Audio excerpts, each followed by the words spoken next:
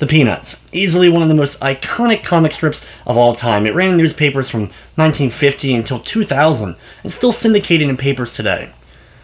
Not only did it affect people's lives on a daily basis via the newspaper, it also took over television. The iconic specials like Charlie Brown Christmas, The Great Pumpkin, or The Easter Beagle.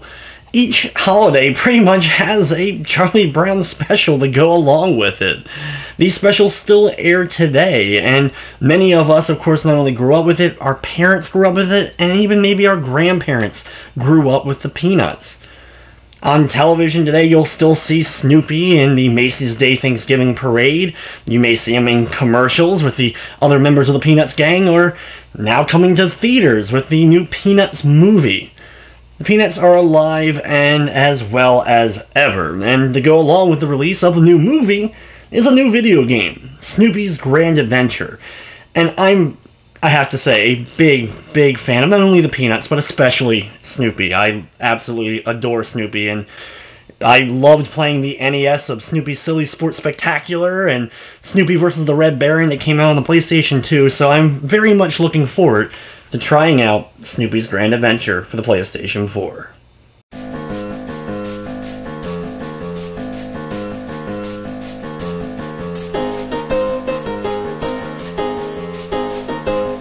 Snoopy's Grand Adventure is a platformer at its most basic sense. The game has you playing as Snoopy, traveling through 6 different worlds, each featuring multiple different levels, having a boss encounter at the end of each of them, and in order to save not only Charlie Brown, but other members of the Peanuts gang. In order to get through the levels, you're going to be doing, well, platforming. You're going to be jumping on top of enemies' heads. And don't worry, you're not killing anything in the game. You're kind of just bouncing on their head, and a few moments later, enemies end up returning. You have to also, of course, jump over pits, avoid different things like fire or toxic slime. You're going to have to swim and avoid evil fish enemies, swing on vines, and even deal with anti-gravity stuff like UFOs trying to abduct Snoopy, or using anti-gravity things to either go farther or slow up your movement depending upon which type you're dealing with. Trust me when I say the game is extremely easy. But this doesn't necessarily mean it's bad. It just means that the game, well, is one of those... And let me say immediately that the game is very easy. Any hardcore fan of platformers, you're not going to get a challenge here. Don't expect something like a Super Meat Boy or even a challenging Mario-esque game. The gameplay in Snoopy is meant as a very kind of just pick up and enjoy the ride through it. Not to say that it's boring at all times, because the backgrounds in each of the levels are quite nice to look at. There's a variety of different enemies, and a variety of different places that you're exploring. You're going into the skies above Paris, then down into the Paris sewers. You're going through a jungle, a temple, or even into outer space on a lunar base.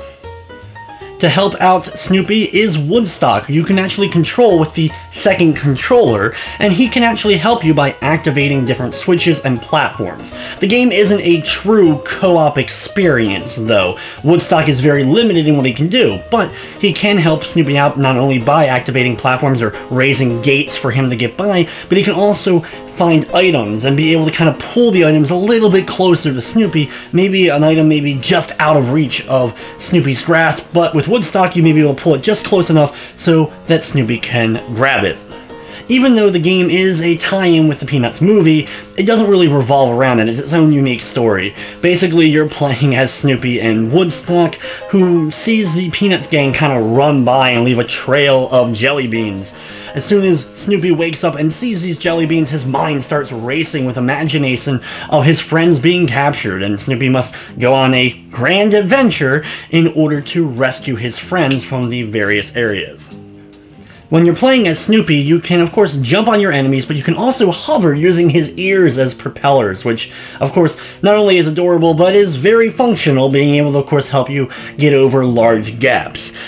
Along the way, also, you're going to be unlocking costumes for Snoopy, whether you're turning him into a detective so that he can see through walls that are fake and be able to get through them that way, or turn into the Masked Marauder and charge through a wall to knock it down to find some secret areas and continue in levels, or putting on your Beagle Scout outfit and then being able to climb on various things like vines or chain link fence. Easily one of my favorite outfits in the game is the Joe Cool outfit. Not only does Snoopy put on the iconic red Joe Cool shirt and the sunglasses, but also any enemy he ends up seeing, he gives the cold stare to, and they end up freezing in place. You can actually use them as platforms to get to various different areas. If you're a fan of collecting stuff in levels, you're going to have a good time because there's 300 jelly beans in all of the main levels of the game. There is one world in particular that only has 250 per level, but besides the 300 jelly beans, you also have 6 Beagle Scouts to find in each of the levels, the members of Woodstock's Beagle Scout troop. So they're spread out throughout the stages, and you have to explore every nook and cranny to find them, but trust me, nothing in the game is difficult to find. It's more of just, did you explore every nook and cranny, make sure that you see a branching path that you check out both of the paths.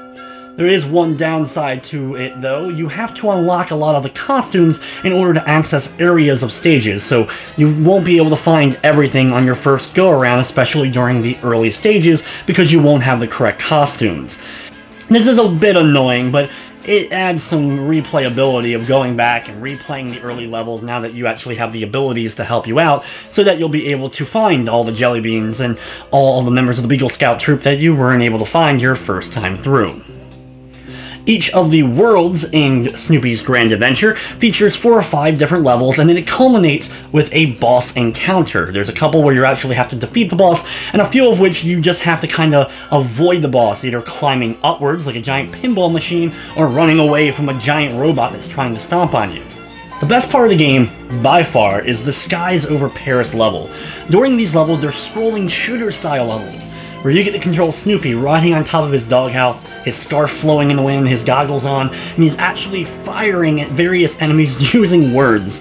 Getting to see Snoopy in full imagination mode while blasting these enemies and maneuvering through clouds to try to avoid taking damage, while still collecting the jelly beans and the Beagle Scout troop members, easily the highlight of the entire Grand Adventure experience. And at the end, spoiler here, you actually get to do a battle against the Red Baron. Unfortunately, you don't get to take the Red Baron down, you just kind of have to avoid his fire for a while, but it's still one of, if not the absolute best part of the entire game. Presentation-wise, the game does look good. No, it's not going to blow you away graphically, but it sounds, looks, and feels exactly the way I was hoping it would. The platforming all works exceptionally well. The backgrounds are colorful, and the areas that you're exploring, whether it be the sewers of Paris or the musical-themed level, all have different elements that make them fun to explore. Each has their own sets of enemies and different types of platforms and areas that you're going to be exploring to make each one of them fun. I have to applaud the musical soundtrack as well. I'm not sure if all the music from this is in the feature film, or was this music specifically done for this, or maybe even from specials from the past, because it's all that classic Peanuts jazz music feel. Of course, the Peanuts theme is definitely included at the title screen and the end credits, but each level seems to have some unique jazz-themed music that all fits each of the areas well, and is definitely enjoyable. I wouldn't mind listening to it outside of the game.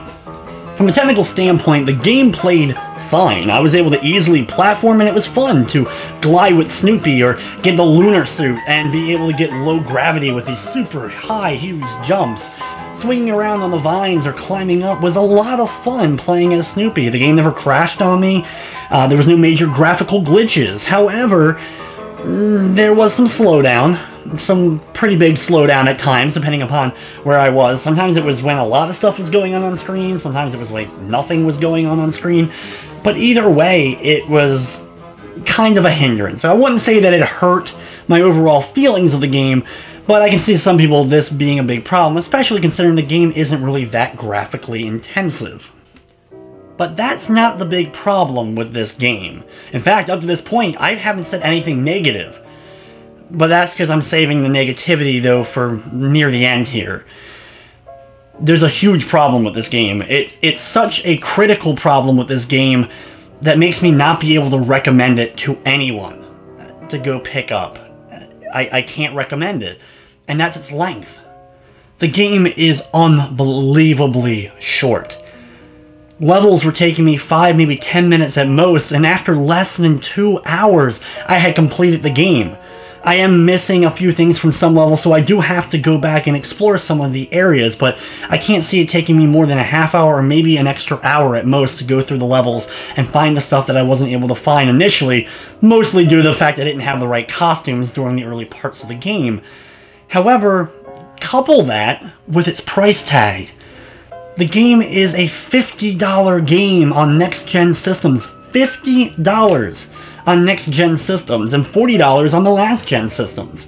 And I'm one of the people who don't complain about price tags and the game length. But when something is this critically short and this expensive, I can't help but feel kind of jaded.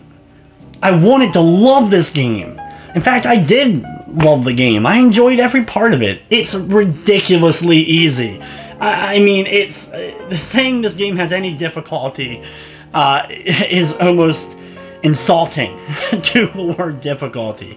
I mean, you gain extra hearts throughout your gameplay, so you can have up to like 7 or 8 hearts, and every time you take a hit, you lose a little bit of a heart, but that heart floats up and you can even re-grab it, so you may never actually lose full health while you're playing through the game.